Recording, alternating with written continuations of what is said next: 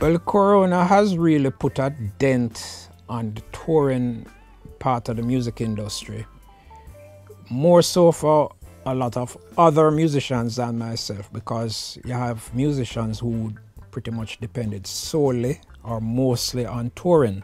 That's what they do.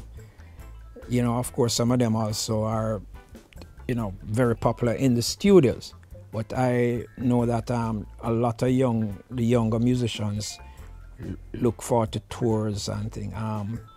Well, of course, that pretty much came to a halt, and it affected a wide section of musical performers. You know, whether you're a singer, background singer, instrumentalist, and it created a situation that people had to be coming up with ideas which would have been temporary at the time with these virtual shows, you know, and you're shooting it from a studio, whether it be live or tape.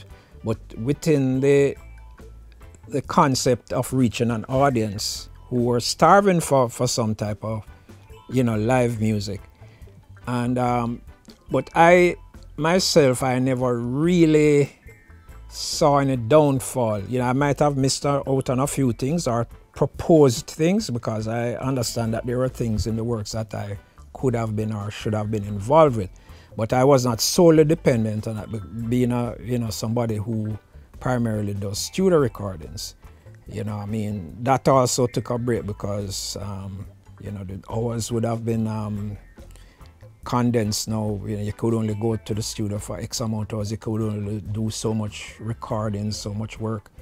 So, you know, last year, 2020, would have been very difficult on myself and a lot of others, you know, but people are not going to just sit down and, you know, let the circumstances, you know, take control of, you know, your well-being. So people found other ways, you know.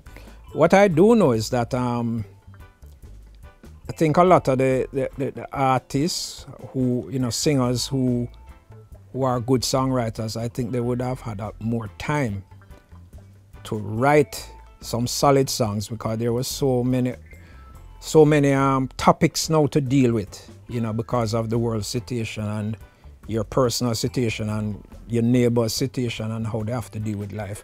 And I was saying to myself last year when the virus pandemic hit, I said, I think we're going to have a wealth of some seriously written songs coming out.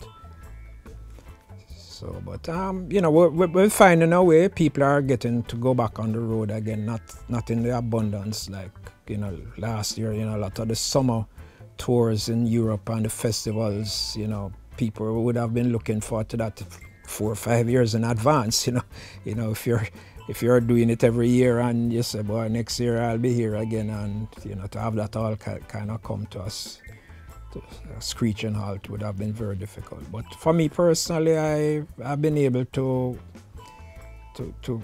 navigate myself through it.